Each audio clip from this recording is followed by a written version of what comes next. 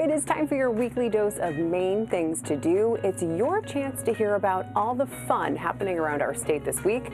People send me their event info through our email address, maine-things-to-do@newcentermaine.com, and then we do this. Ready, set, go. Do you like that? First on the list this week, the Moosestompers weekend in Holton. It is not what you think. There will not be any actual moose stomping. This is a 3-day event that includes ice skating, sledding, cross-country skiing, an ice fishing derby, and fireworks. The event starts at 5 p.m. on Friday and will wrap up Sunday at 3 o'clock.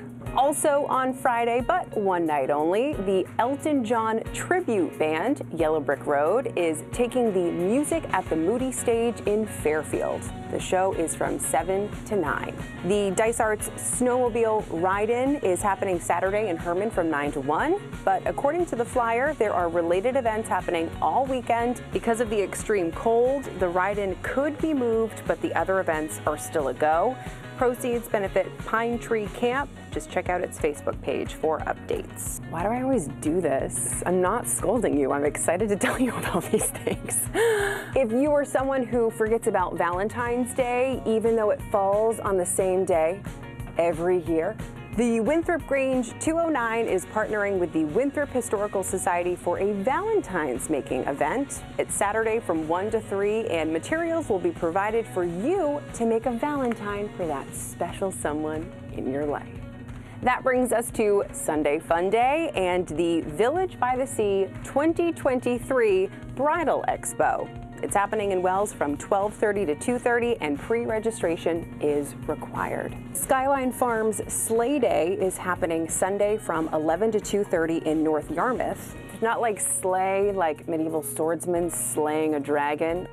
That's my sword.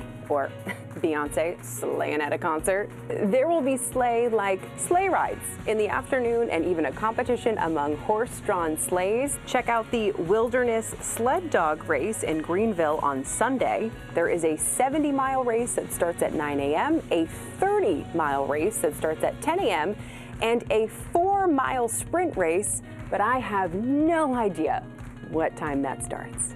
Either way, sounds like a ton of fun. Also on Sunday, the Pushaw Lake Snowmobile Club 42nd Annual Ice Fishing Derby is happening in Hudson.